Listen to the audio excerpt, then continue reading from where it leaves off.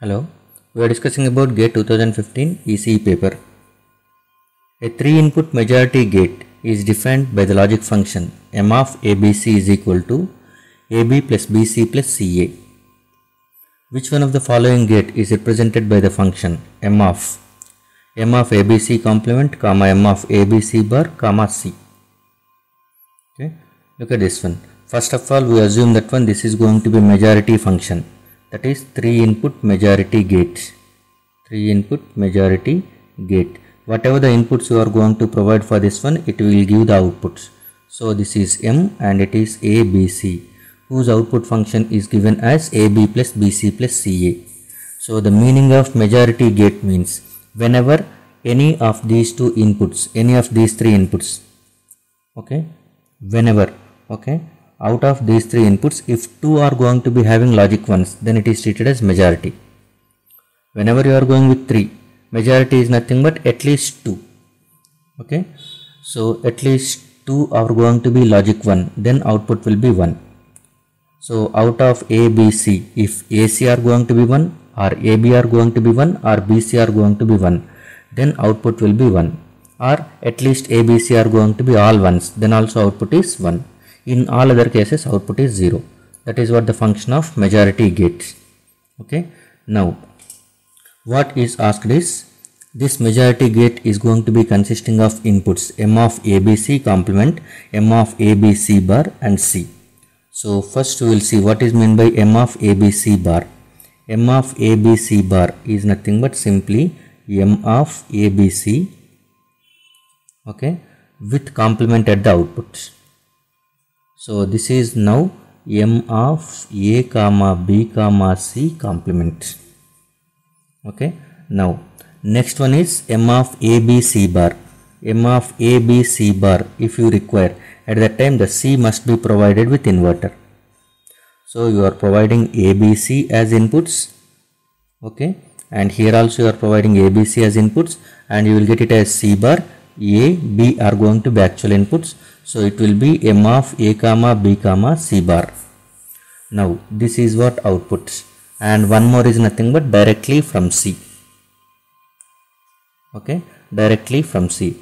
If let us assume this value is going to be X and this output is Y and this is going to be Z, which is nothing but C itself. If these three are going to be inputs for one more majority gate. Now this is 3-input majority gate again. 3-input majority gate again, and the inputs are going to be this one. Now this is required output M. Okay, M required. That is nothing but this function we are going to calculate. So what I am assuming is entirely this is going to be a single block, and this is going to be a single block. And that single block is going to be having inputs as ABC and output is this one. That is, this is outputs. So what is the relationship between ABC and the output defined by this equation? M of ABC complement comma m of ABC bar comma C. So for this one, you must know first of all what is the value of X, what is the value of Y, what is the value of Z. Okay. For all possible combinations of ABC, then based on these three, whichever is going to be having logic ones, at least 2 ones or 3 ones are going to be present, output will be 1, since it is 3 majority gates.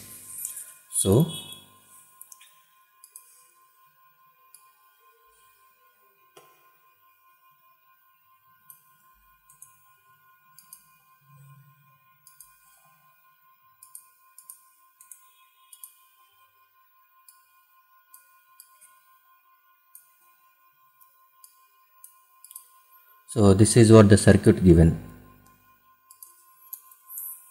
Okay, and it is actual M required. So we are going for the all possibilities ABC. For all possibilities of ABC, what can be the value of X, Y and Z? Z means simply it is C only. Okay, and then after knowing the X, Y, Z values, you can define it as M, and then you are going to get a relation between ABC and M. That is what the required question. Now ABC is having 0 0 0 0 0 1 0 1 0 0 1 1 1 0 0 1 0 1 1 0 1 1 1. These are the all possibilities. So X means complement of this one. So wherever you are going with two ones, there generally you will get the output 1 for a majority gate, but here complement of that one. So you will get it as 1 1 1 0 1 0 0 0. This you will get. So wherever you are getting two or more ones, their output will be 0, and other cases output will be 1, since we are dealing with complement. And next, Y value. Y value is same as AB C bar. AB C bar is nothing but you can write C bar over here, which is 1 0 1 0 1 0 1 0. This is C bar. Now you will consider A B C bar. Out of these three inputs, okay, A, B and C bar, whichever is going to be having more than two ones or two or more ones, then output will be 1. So Y is equal to 1 whenever 2 out of A, B, C bar is going to be at logic 1 or all the three are at logic 1. So now 0 0 1, you have to consider A, B, C bar. 0 0 1, output is 0. 0 0 0, output is 0. 0 1 1, output is 1. 0 1 0, output is 0. 1 0 1, output is 1. 1 0 0, output is 0. 1 1 1, output is 1. 1 1 0, output is 1. So you will get it as 0 0 1 0 1 0 1 1. This is Y case, and Z is same as C. C is nothing but 0 1 0 1 0 1 0 1. Now these X, Y, Z are going to be inputs for again 3 input majority gate, and the output is the required M. So 1 0 0, number of ones is 1. So output is 0. 1 0 1, number of ones is 2. 1 1 0 1 0 0 1 0 0 1. So this is what the output M. Now we are going to write M is going to be function of A comma B comma C.